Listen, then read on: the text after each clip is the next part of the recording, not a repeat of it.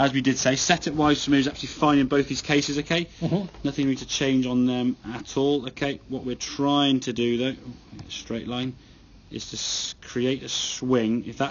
If you were straight up, that's kind of the line from your club head to the shoulders. We said if you were sort of straight here, that was vertical, your hands are just beneath that line, and the club's out in front of you there, as we showed you on that image there, okay? And what we're trying to do is swing that golf club and the hands and arms underneath that line. And you see in this case, done a pretty good job of that, okay?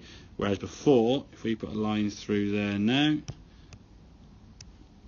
as you went back, okay, to about here, and then about halfway back to the backswing, your arms are going way up through the line, okay?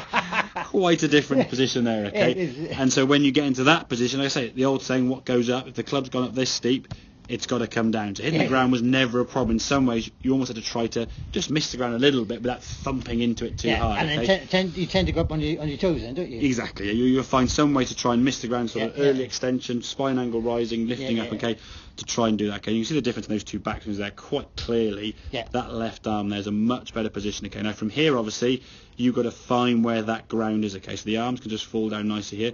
That club now you can see is coming from a lot more inside path here, you see, a little bit more than you're used to, which is why you toe it a little bit, okay? But compare that to where this club came from out here, it's a different angle into that golf ball there, very, very steep, whereas this one is nice and shallow, and this is why although you towed it a little bit, this one actually went a bit this way, whereas some of your good shots were just going off to the right there.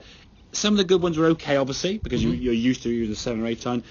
When you go to the longer clubs, there's just not enough loft on the golf club to get the ball up in the air. You're just firing it so low, or just big banana off to the right there, okay?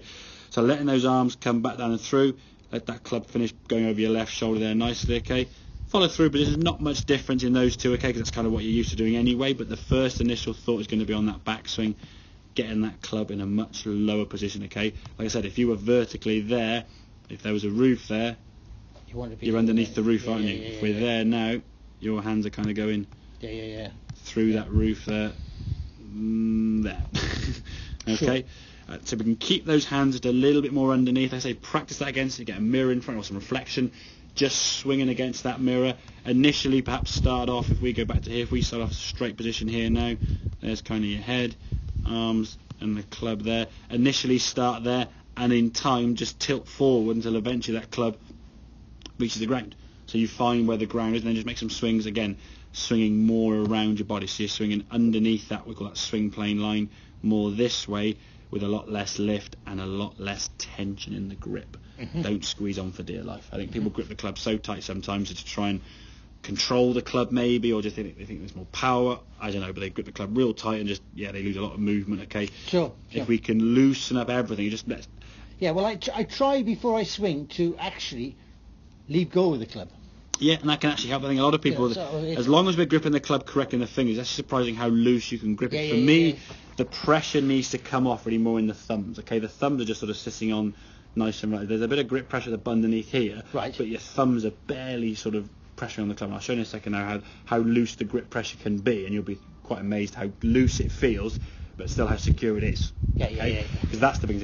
If you squeeze down with your thumbs, it puts tension in your forearms, up to your shoulders, your back, and everything else. And when they're tense, it's very hard to move effectively. Okay, so loosen things up there, as I say. But the swing thought or the swing feeling, okay, is that left arm going to be more underneath, a lot lower on the way back, more around your body. That is a much better position there, okay. And you can, if you watch golf, you can see where that difference is. That's a very, very high sort of position. It's losing a bit of control.